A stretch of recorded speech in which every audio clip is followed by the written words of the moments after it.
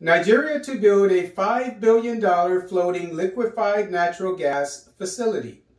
International oil and gas companies UTM Floating LNG, JGC Corporation, Technip Energies, and Kellog, Brown and Root engineering companies signed a memorandum of understanding with the Nigerian government to build the nation's first floating liquefied natural gas, FLNG, facility. The African Export-Import Bank raised the funds for financing the project. According to Punch, the FLNG facility in Block OML 204 has a capacity of 1.52 million tons annually and is projected to process 176 million standard cubic feet of natural gas daily.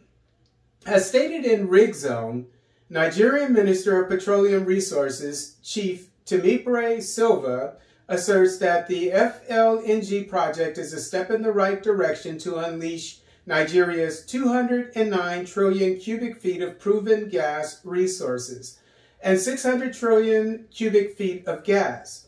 As reported by Zawya, quote, a lack of investment, transportation and export infrastructure, and technological challenges disrupted Nigeria from maximizing its gas industry, unquote.